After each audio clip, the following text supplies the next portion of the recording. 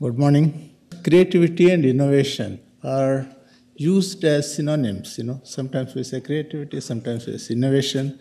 What is the basic difference if you look at, and how do we go and how do we see? This will be my theme. Creativity is identified with new vision, going beyond the constraints. In fact, that is the hallmark of creativity, and art really harnesses creativity. This is a major component in creative thinking, and today issues of art has come, design has come, design schools have come, craft was talked about, but what are the links finally, where we are going to link with the institutes and what we build? All of you are familiar, the paints were thrown, and even now people will laugh at, oh, this only paints thrown. But that is what is Jackson Pollock brought, and he made it in art.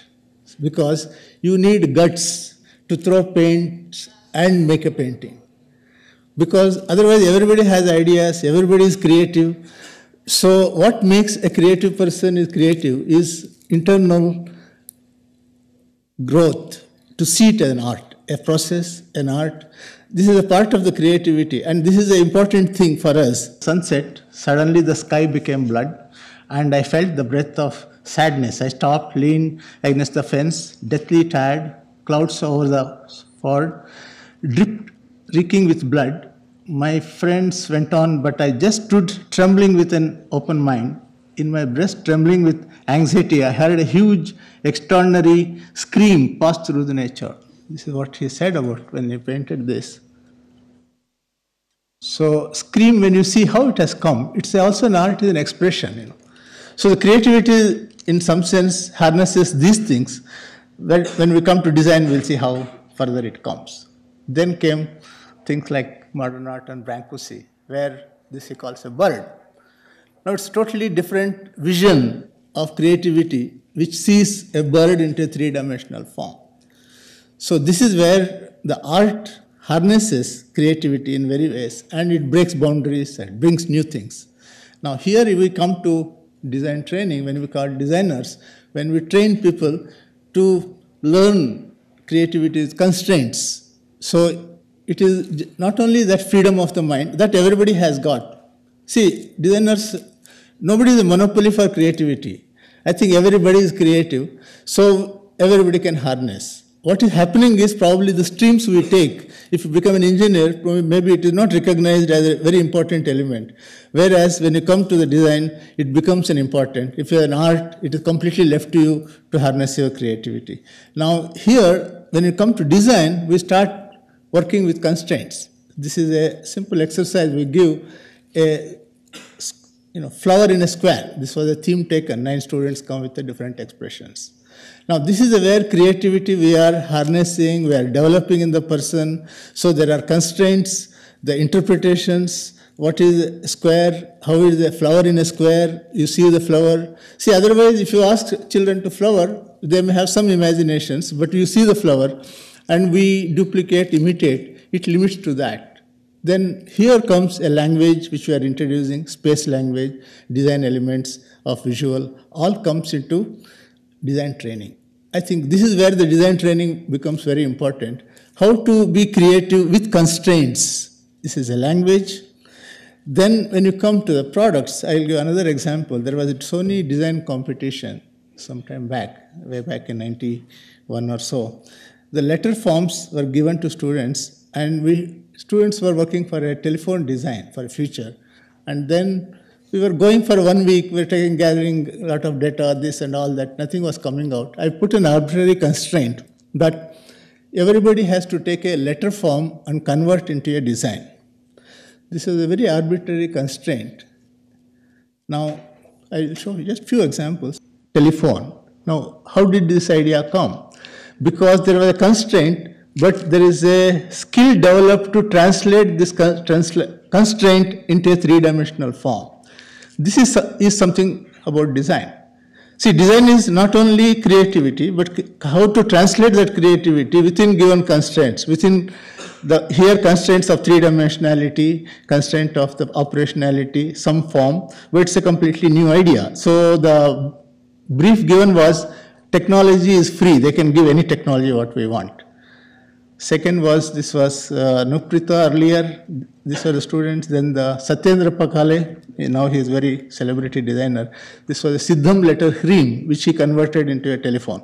Then there is a Tamil letter O, which became a very peculiar form because one would not easily think of this form as a telephone. And this became a very creative solution. Now he got the award, Salim, and because in this it is not only the form, but the way it is used was appreciated because instead of headphones at that time, these things came. This was way back in 91, 92. So what we are seeing is a lot of things we saw creativity. We could call them innovations, and there are innovative products. We can have a lot of ideas, growth, all that. But I feel innovation is somehow associated with execution. Till it's executed, there will remain ideas and concepts and developments. This is what we train the designers. But I think innovation should be seen as something to do with execution and something which adds value in the society, which will continue. So this is where the innovation gets more defined into a shape rather than just a creative output. Now, let's see innovation in the organized sector. What happens? See, I think also creative innovation is, associated with power. Like Mao Zedong said, power comes of the barrel of a gun. I don't know, if you do not have power, you can have hundreds of ideas. Nobody cares. So what kind of power? Is it intellectual power? If you have, maybe you will get through. Or if you have, financial power, you control the companies. Look at the Sony Walkman. The president gets a bright idea. No, there should be a product like that. So people accept and translate it. Whole teams are there. But I get an idea. It may not, I may have a wonderful idea, but it may not go further. But you need several steps. I think this is some of the problems of the design institutes because we are in that zone where we do not have that much power many times. So wherever we get a chance and as partners and this thing, we are able to push. Now, one of the tasks for us will be to how we bring that power zone into this or how we enter into the power zone. Tata Nano is another example. When people are talking about, why iPhone only come from abroad and all that. See, India, things will come. It has come. Like Nano is a fantastic product, which is international competition it could give. But how it comes? Because it has come from the top. Look at our missiles and all that. We deliver very well. But we are given a mandate and we are given a power to a group to deliver. Then it comes. Without that, you have to evolve. That's what Sam Petroda has been telling. No, you evolve yourself. Go and, I remember Sam Petroda, how he went and got, with Indira Gandhi, he made meetings and because he was coming from Chicago with innovations, that's why they will listen to him. If I go from somewhere from the village, nobody will listen to you. Even if you go from IIT, many times they won't listen to you. So this is the problem. There is a power game and then you have to enter into power structures.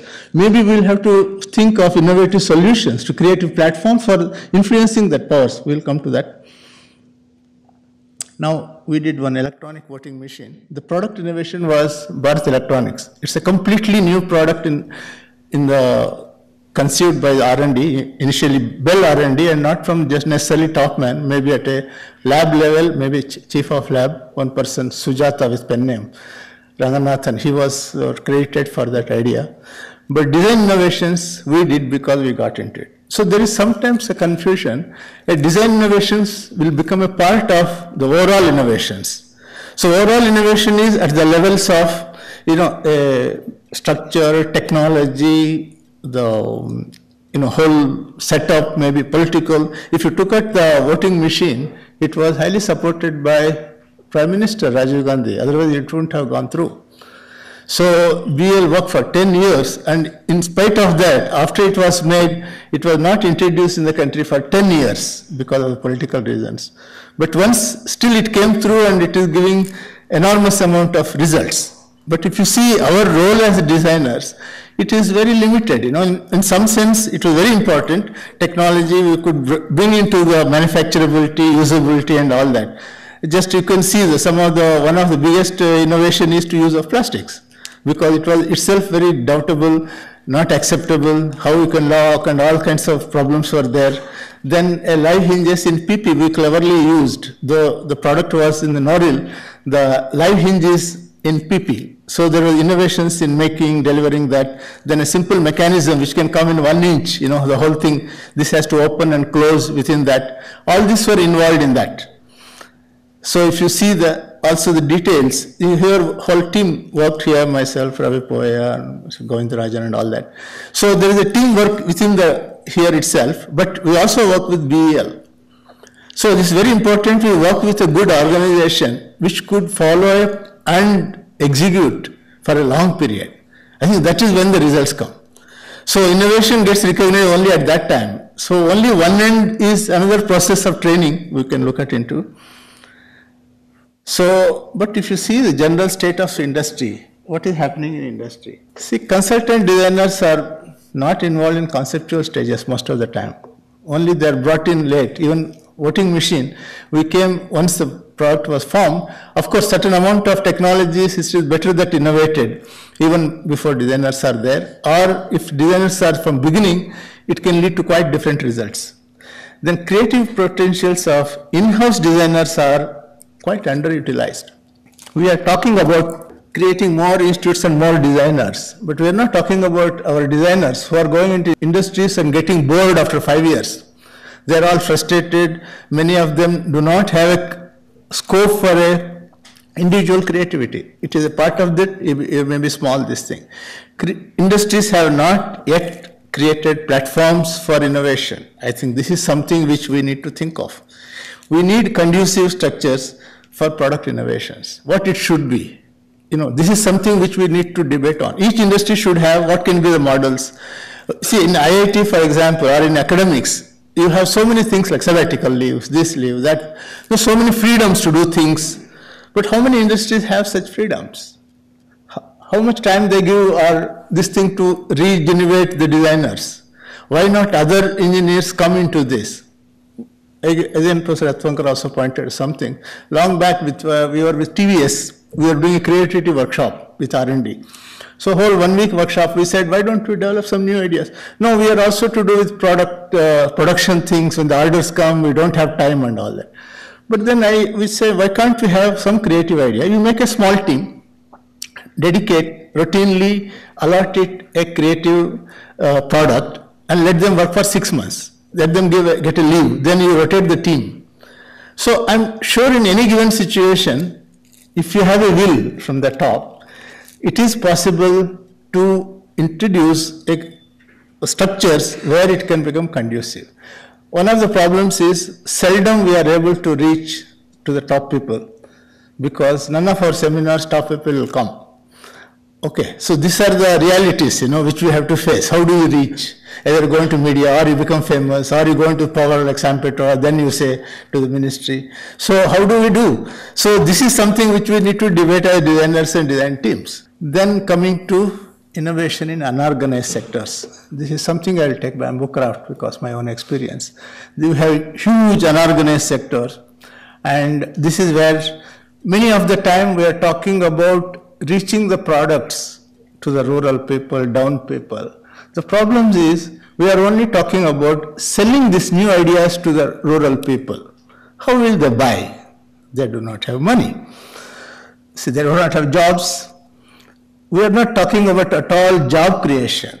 I don't know how many innovations are addressed about creating jobs. I think that should have been a top priority in this country.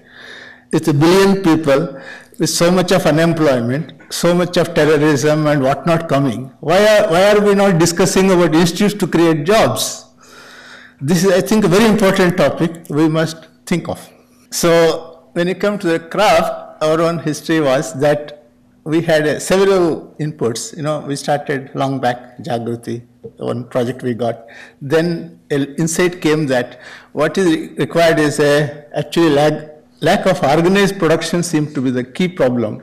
Even today, it remains the problem for the craft. We had a UNDP project. We came to this. I'll just briefly to what happened. So we developed a tool project where we innovated, major innovation was using the laser cutting. So laser cutting brought possibility of making with low investment tools. because this was not possible earlier. So the high technology helped us to make low investment. Then that was the important thing. Then validation workshops. We went through all the processes. In fact, now my company makes a mini toolkit because this is what reaches people. This is a low cost, it reaches a lot of people, which we can give through workshops. Now, we also included in this training and a full technology support. So we are giving as a package in this area because this we found as the requirements. Now you can see the innovations in the mold technologies, this thing, then the education comes. Craftsmen do not have certain education to absorb this. So the molds, the finishes, natural dye colors, this we give as a package and training. Now I introduce a coil technique which were taken from Thailand.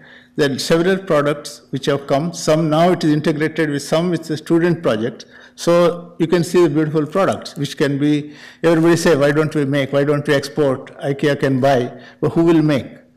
Who will produce? What are the structures available? We have still not addressed that. So this is where certain problems and conflicts I see. School education actually demotes the traditional crafts. All craftsmen children go to the schools and study, so they do not want to do the craft. The craftsman says, my son should be like you, a professor, and he should learn English and not craft. Otherwise he'll become a craftsman. So they don't want to be a craftsman. So we want them to be craftsmen, you know. So there is somewhere we have to understand these aspirations of people, what we are creating through education. In fact, policy changes are required even for raw material. That's a big problem in bamboo. Then government structures like NREGA program, actually it gives 100 days employment with 150 rupees of money. In Kerala we are seeing, whereas craftsmen hardly get 100 rupees normally. So what happens, once they are paid 150 rupees for 100 days, they don't want to work afterwards for less money. And there is an innovation required here. In fact, I have one idea that if take agencies, say NGOs or whatever, you approve the agencies, give them that money to them. So let it be 50-50. You give 75 rupees, government gives, the agency gives 75 rupees. You make them employ for 200 days instead of 100 days. Now, one idea like this can become sustainable. Your productivity will increase, product cost will come down, but the government policies which are creating actually is destroying the craft. It is not possible. They are expecting more money, but it is not possible to make. So this is where the conflicts we are getting into. I think these are the issues to be addressed, and these innovations, how do you reach? Whether it is the minister, whom do you talk about? We don't have platforms. See, it is left to the individuals. If I have an idea, I keep telling to people or this thing like that, I can talk in the seminar, but still there are no channels to reach. This is where we need even innovation platforms at IIT. We should have think tanks to discuss about policies of the government, vet it properly and even suggest, advice to technology policies. We do not have anything like that, even design policies. All that we should have platforms. New opportunities for design innovation, other is we can look at, this is another thing I'll touch it, school education which had come. See, one is that we have been talking about many new things, technologies going, but the basic curriculum itself is at fault. So art, craft, design based curriculum needs to be designed. This has to be brought up. I think a lot of content entry designers have to make, design has to make. I think unless that is done, all other products will become irrelevant. Then creative teaching learning platforms. This is an idea I've been talking about.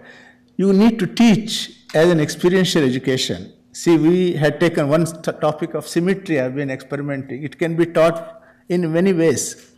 It needs innovation in the process of teaching. So designers will have to know enough. Teachers also have to get involved. See, by using this simple 2 mirrors, it becomes so exciting for children to learn symmetry, and we made them enact. So symmetry is also mirror. So one imitate each other. So it was so easy to draw children into an experiential learning.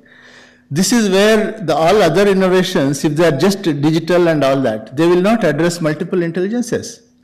This is where we have to also look at as designers. What can we do? How we can combine?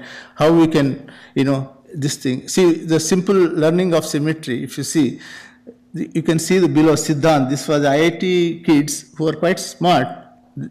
When we ask their names to see in the mirror, you can see there are some mistakes when it comes to, this thing, they were not able to. So then we realize it is not just knowing symmetry. When you say A, they all know symmetry. But when it comes to a sustained visualization, that was lacking. When 4 or 5 letters come, you need patience. Then you see in the mirror, then you get more. So it is another level of learning through the physical things and doing. This is something which we need. Then another workshop where we did with a tan fraction game we created with tangram pieces. So this is another thing, games, learning games, whether we can have games for learning. It's a powerful tool. I think we need to address learning itself. Then the making teachers training is, how do we make them innovative? In fact, this is one municipal school teachers who came, who were not artists, but they made things. First time they experienced art, they experienced theater experience. These are very important. When in InnoMath workshop, when at Swankar we had one workshop with the games. I think teachers were make toys, they found math challenges in toys. So we have to think of how they also get creative inputs. How do designers interact in that? Either designers can be separate or design can be part of it. They can be also partly designers. We can be also partly teachers. So these mergers have to happen.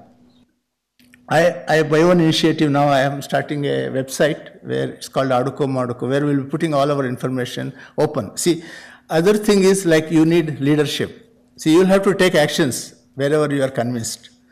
So another, it can happen in IIT itself, is Center for Experiential Education. We have many places, many people are working, not only in IDC, in all departments. It can result into a combined places, Then to address innovation in school educations, we can create a kind of platform. So for effective innovations, design needs to stretch its boundaries. This is a point which is coming again and again. We need to address, one is leadership, whether we take or leadership is required. Second, we have to address people. See, people in terms of their thinking. See, people are also powerful computers. I think we seem to forget that. It is unutilized, it is not harnessed properly. So that making people creative, I think making people innovative at all levels is a very important thing in the schools everywhere. I think we need to address. Then the processes in addition to products, then the policies, and finally the values which we need to. Thank you.